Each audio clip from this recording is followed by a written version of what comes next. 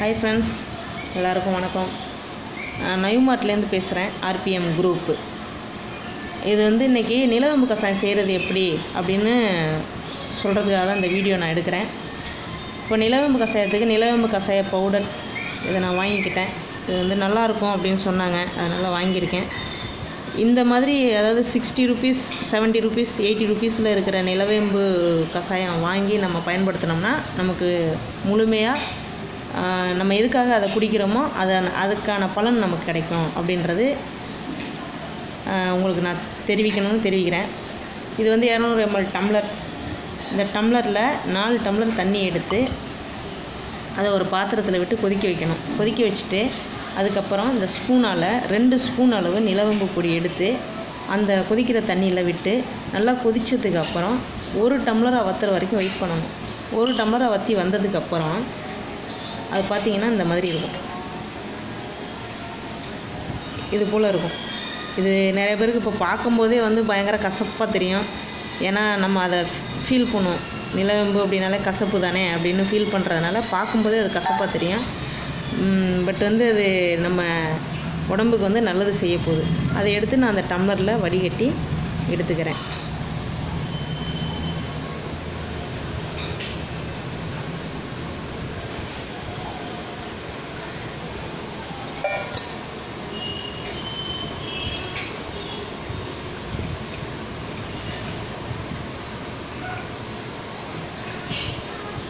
வடிகட்டி நம்ம எடுத்துக்கிட்டோம் அப்படின்னா இந்த மாதிரி வந்துடும். இது மாதிரி இருக்கும். இந்த அளவு போதும். பெரியவங்களுக்கு இந்த அளவு போதும். ஒரு 18 வயசு 20 வயசு தாண்டினவங்களுக்கு இந்த அளவு நமக்கு ஒரு இதில் பார்த்துங்க அளவு தெரியும். ஒரு 6 டம்ளருக்கு மேலேயே இருக்குது. இதில் 2 ஸ்பூன் ஹனி எடுத்துக்கங்க. 2 ஸ்பூன் ஹனி எடுத்து அதில் மிக்ஸ் பண்ணிக்கங்க. மிக்ஸ் பண்ணிவிட்டு அப்படியே குடிக்க வேண்டியதுதான்.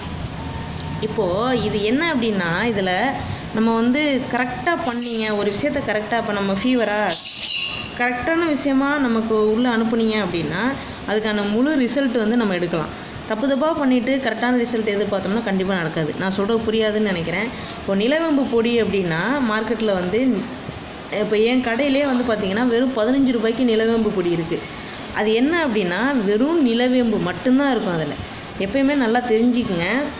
ஒரு குடும்பம்னு எடுத்துக்கிட்டோன்னா அந்த குடும்பத்தில் ஒரு கோவக்கார ஆள் இருப்பாங்க. கோவப்படுற ஒரு மனுஷன் இருப்பார். அவருக்கு அமைதியாக அவரை சாந்தப்படுத்தக்கூடிய ஒய்ஃப் இருப்பாங்க.